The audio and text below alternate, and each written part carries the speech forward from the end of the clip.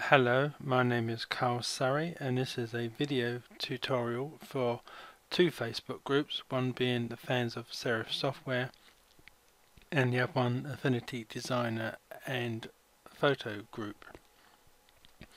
Now I'm making this video to sort of clear up a bit of confusion which I have personally had recently with exporting macro files, because I was discovering that when I was exporting individual macro files in the .afmacro file format, and I was posting them on the two websites, Facebook groups, and people were saying that they couldn't install them.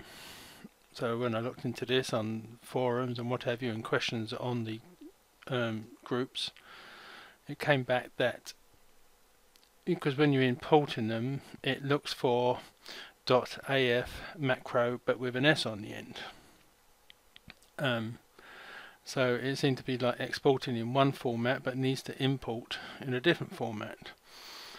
Now, with the help of Mary Lou, I've been able to sort out how that works. So a very big thank you to her. So I'm just going to quickly try and clear up this problem. So these are some macros. Most of them I've made. There's one collection here made by Bill Maybe of the Affinity Designer and Photo group. And as you can see, a lot of the individual macros they finish with the extension .afmacro but with no S on the end. But this one here is afmacro but with the S on the end. So if you've opened up the macro library tabs, which you can do from clicking on View, going to Studio and putting a tick in macro, and then going back to this and putting a tick into library. So if you've opened the library on the library tab and you come to the little icon up here on the right, click on that and you come to import macros, it will look for macro collections, which is the .afmacro but with the S on the end. It cannot see the individual macro, the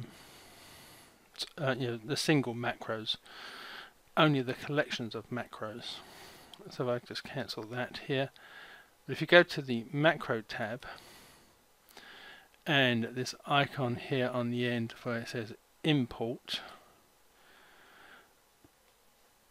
this will see the individual macros because this is the afmacro format but without the S on the end, and it cannot see the collections. So if it's an individual macro that you want to install,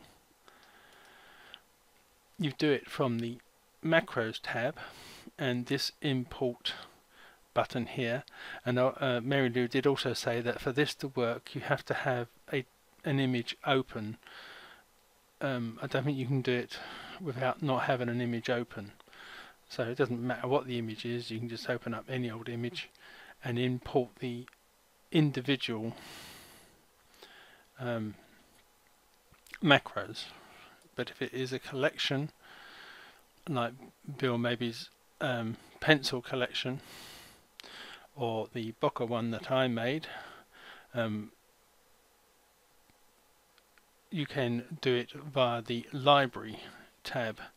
It's very confusing why Serif have made sort of two different formats, but this is how to get around and to use each format.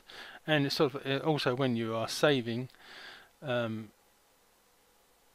collection, because if you can come to, so if I wanted to save this one again, the Boca ones that I made, rather than go to the menu icon up here, you go to the menu icon that's next to the name, and then you go to export macros, and then it will try and save it in the .afmacro with the S on the end format.